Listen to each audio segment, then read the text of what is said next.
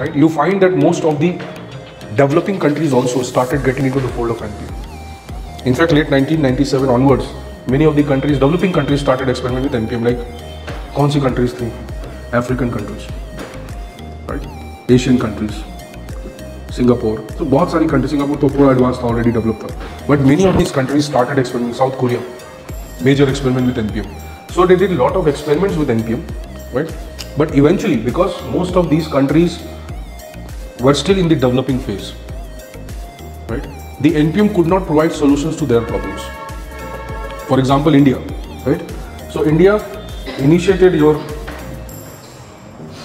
which program was initiated this time? National E-Governance Program.